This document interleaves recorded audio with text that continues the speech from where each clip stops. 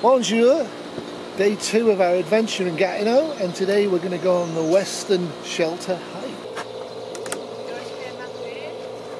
It's going to take us a little bit more than 3.5 kilometres because we're going to go on a fun route, and that's where we go. For the next 2.5 kilometres we go on an incline like that.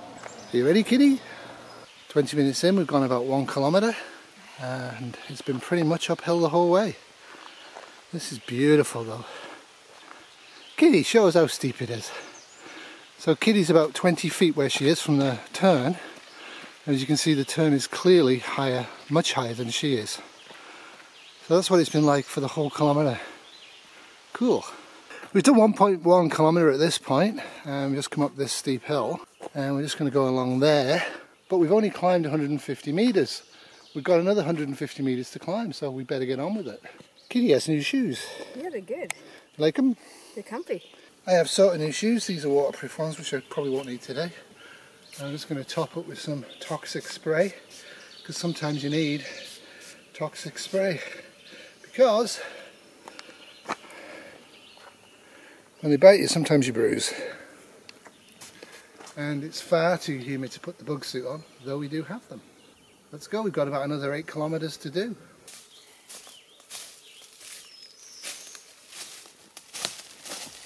Good Lord, we're on the Champlian Road. It's funny because we're actually closer to the car park, the Meech P12, than when we started out. And we are going to go to the Western Shelter, which we've got about 800 metres to go, which is on 2. Probably not on 1B, but we'll have a look at the map and we'll have a good think. So yeah, we've done about 51 minutes and we've gone about 3.5 kilometres, which is like just over 2 miles. So Kitty wants to go over there through the bush, so what we're going to do is we're going to leave my backpack here and we're going to take the compass bearing and we're going to head out. Okay, so Kitty's using the compass, and it's a bit cruel because she's never used it before. So if you turn the compass upside down and open the black top, there, that's how you take your compass bearing. So you've got a red and a white needle. The red needle will point to true north, or magnetic north. Right? So turn the bevel so it's the north is pointing to the top of the red. There's ways and means of doing this. This is this basic straightforward meaning. So which way are we going? South? Directly south or not? That is directly south. Are we going directly south? No, I wanted to go there. Okay, so how many degrees from south is it? South is at about 180. Yeah. And I want to go 160? about 160. Okay, so every time you take a bearing, you're going to go south with an inclination to the left of 20 degrees. Okay. Alright, and then off you go.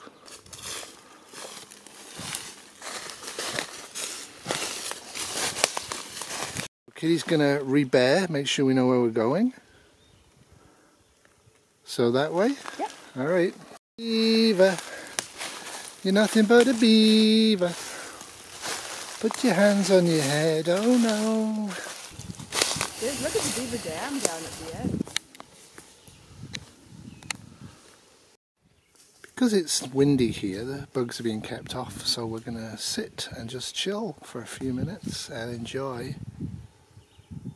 peace.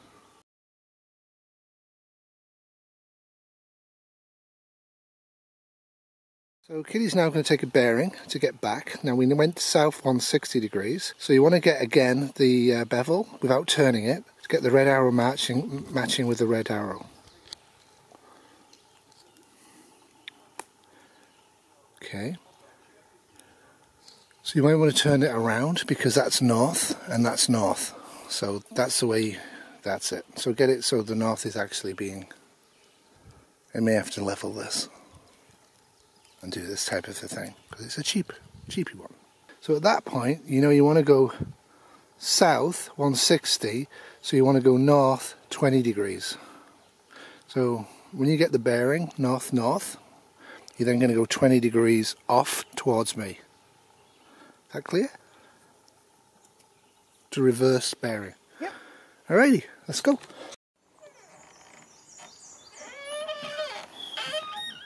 So we made it to the Western Shelter and we're going to go in and have a look. Much more useful in the winter, but if you get lost overnight and you can find one of these, you've actually got a place to hang out. Keep them supplied with firewood. Somebody's here, I think, and they've got the fire going for some unknown reason. It's about 24 centigrade.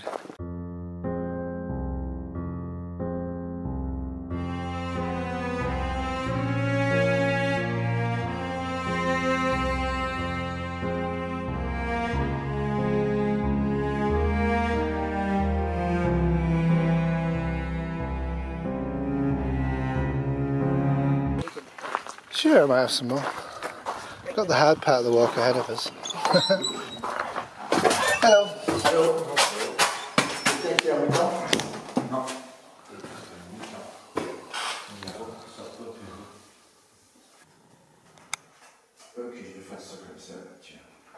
We're currently on 9, heading towards Champlian Lookout, which I think we might actually take, because we're probably going to be 700 metres from it. It's quite humid. What's the temperature, Kitty? I don't know, I only know time. Let's look at this very unreliable temperature indicator. The temperature indicator is very unreliable. Says it is currently about 22, 23 centigrade. That's what it was supposed to be today. But it's humid. Right? So we decided to go to the Champlain Lookout because we've never actually been there, though we have flown over it. So we've added 1.5 kilometres to our route and then another 1.5 kilometres. So we'll head there now.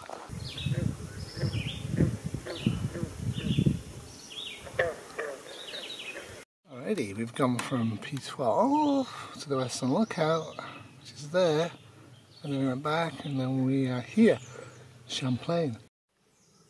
The cerulean warbler throughout Gatineau Park. Bird species nest and raise their chicks in trees, cliffs, water bodies, and in some cases directly on the forest floor. Many are protected. Big fly you have there. Mm. Zoom in on him. He's a beauty. Keep your eyes open for a cerulean warbler. So most people bike in or walk in, but you can actually get the free bus. It's a little windy, but it's quite a beautiful view. And the old interpretive panels.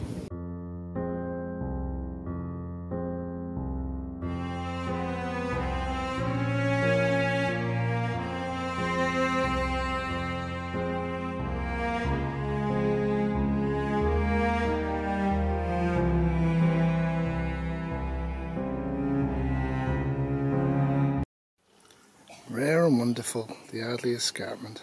Actually, it's very beautiful. You want to do the escarpment trail? No.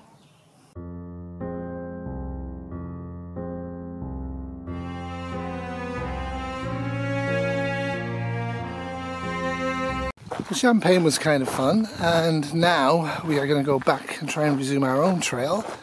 And as you can see, it's not really well marked, but we should be okay.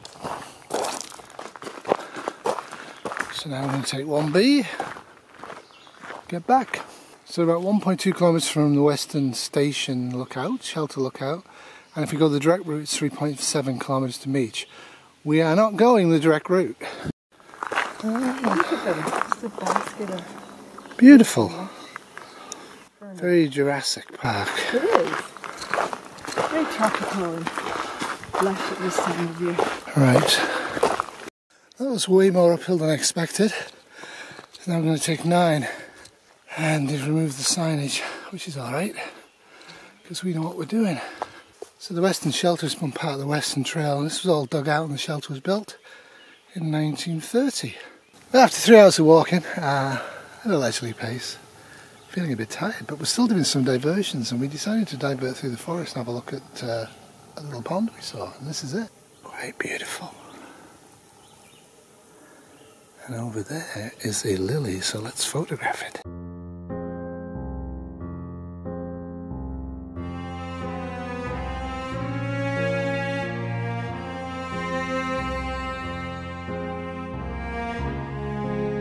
Action. It won't keep you alive long, but you could eat that little partridge berry. You can tell by the green leaves. It's a non-toxic little berry.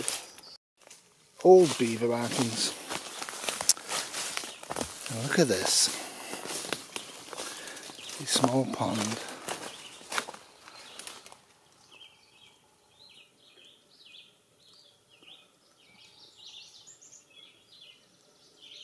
a large old lodge.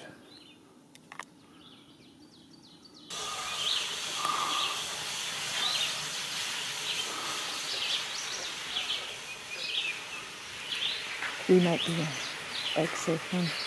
Maybe.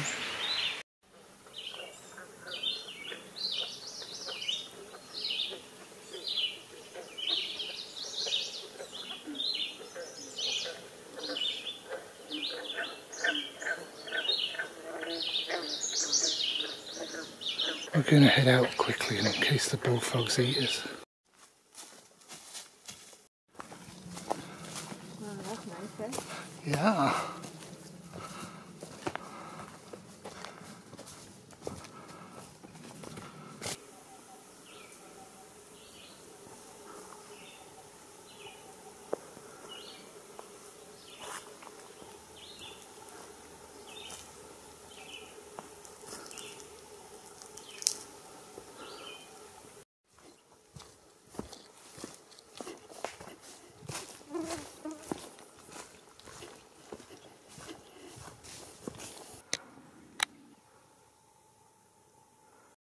Well, this is supposed to be 700 metres and it feels a lot longer already, and we still haven't found the Rampart Lookout.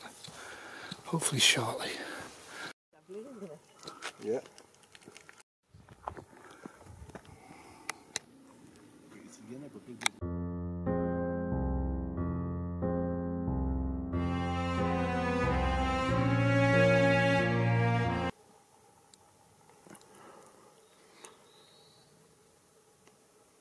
So we've reached a trail obstruction and Kitty's going to go over it.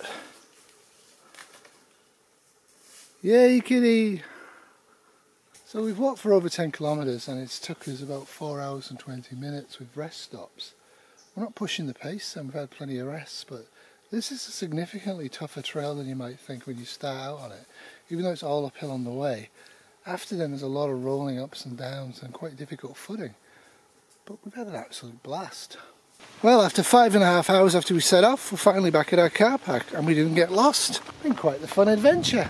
I recommend this one if you're ever in the neighbourhood. What do you think, Kitty? Beautiful, really fun. Alright, well, that's it from us too. Toodles. Bye. Bye.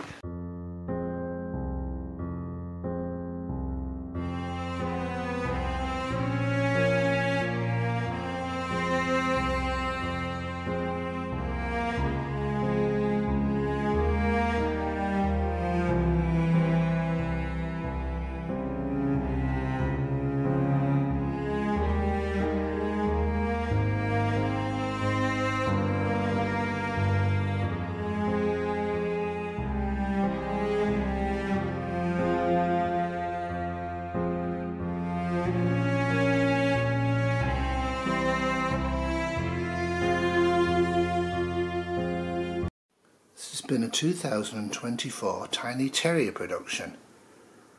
No terriers were harmed in the making of this production.